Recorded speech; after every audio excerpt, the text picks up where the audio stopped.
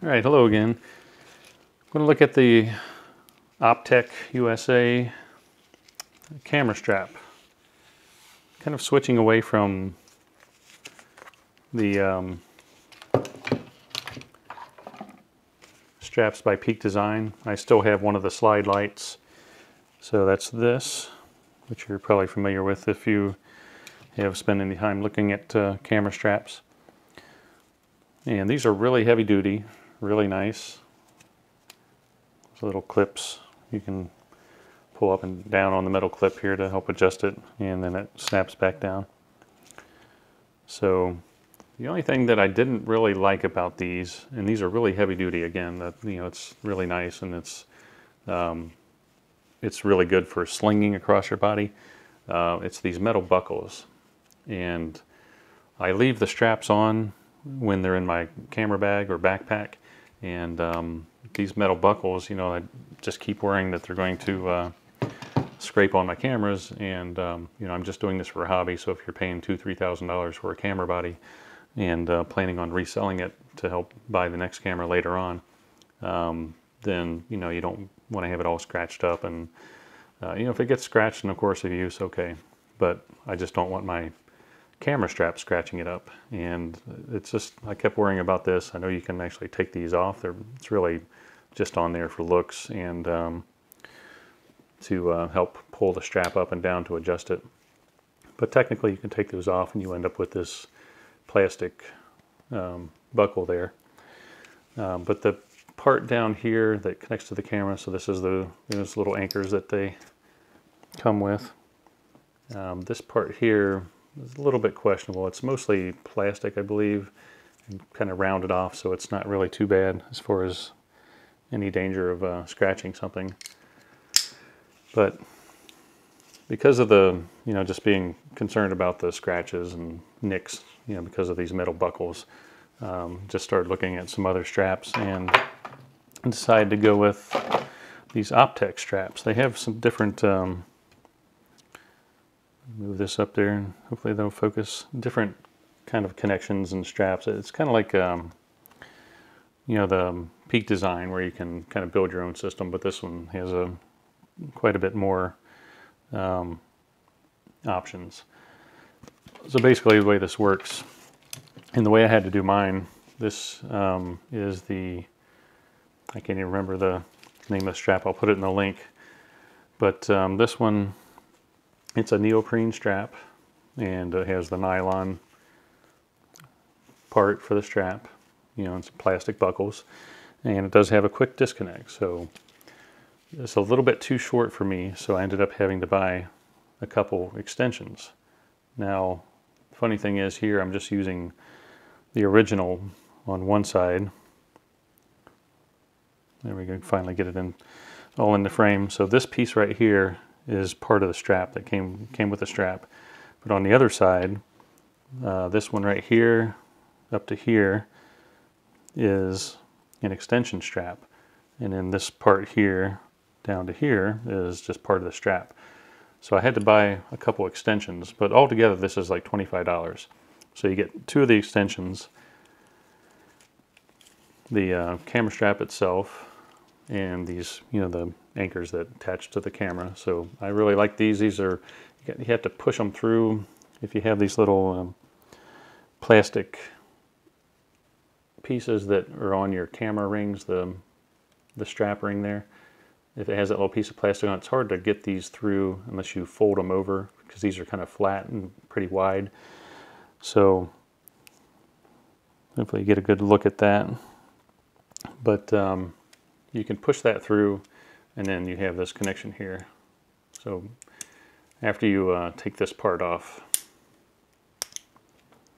then you can loosen this up. This will you can slide that through and then bend this over and loop it through itself onto the strap. I mean, obviously you know what I mean. But these are nice, heavy duty.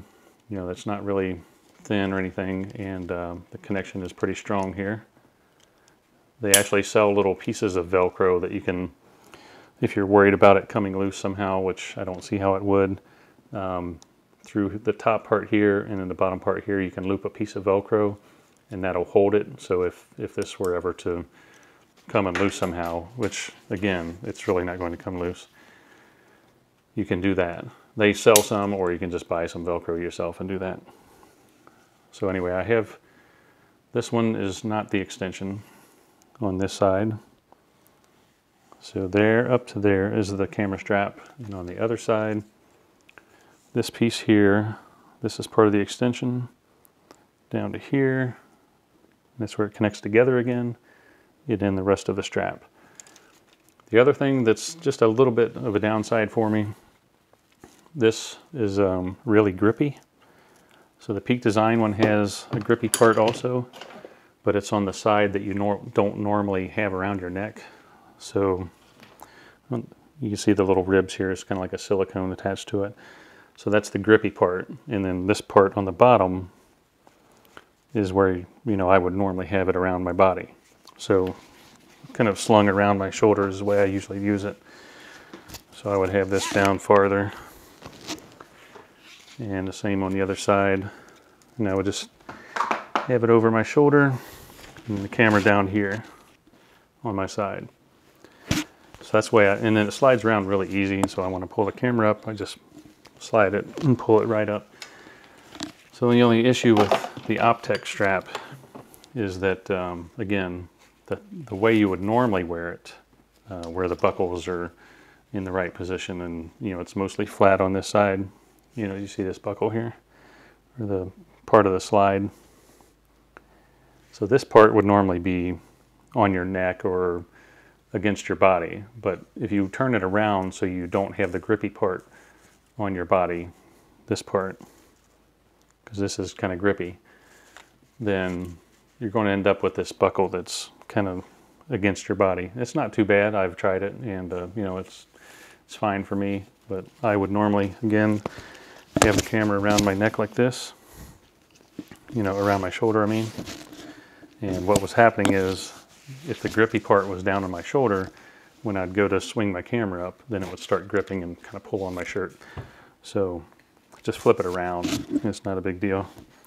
But I do like these better in general. I mean, I love the Peak Design straps because they're beautiful, and they are really durable, really strong, really well made. I just wish they would make something without those metal buckles, and you know, something with just a really low profile, simple plastic buckle that would, you know, kind of be easier on the camera. So like this one, I can just kind of bundle it all up and lay it right on top of the camera in the bag, and it's not going to be a big deal. You know, I'm not worried about it scratching anything, because these buckles are kind of rounded off, and the connections on all these. This is like a leather, and then a piece of nylon here, nylon strap, little piece of leather. I don't know if it's real leather or fake leather. This is just a nice rounded off piece of plastic, and the rest of it's kind of the same thing, and a neoprene padded strap on the top. It's not going to damage anything. So that's really about it. I just wanted to go over why I switched over from the Peak Design straps. You know, again, I do love these. These are really pretty straps, but you know, they're $50. So they're, you know, I had 3 of them, so that's like $150 in just camera straps. And you can buy the Optech strap with 2 of the extensions, and it comes with everything you need to connect to the camera, and it's only $25, like half the price.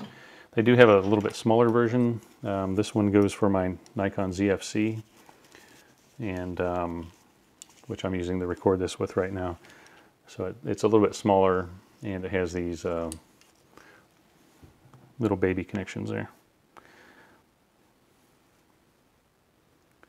So it's, you know, the quick disconnect. Again, it's kind of like, it's like a larger version of this right here. And they are durable. I mean, they fit in there tight. They're not coming loose. These are all made in the US, if it matters to anybody, made in the United States. I believe, last I heard, I think Peak Design was making these straps in Vietnam. I'm not sure. I'd have to look at the package again, but I believe they were made in Vietnam. But yeah, that's it.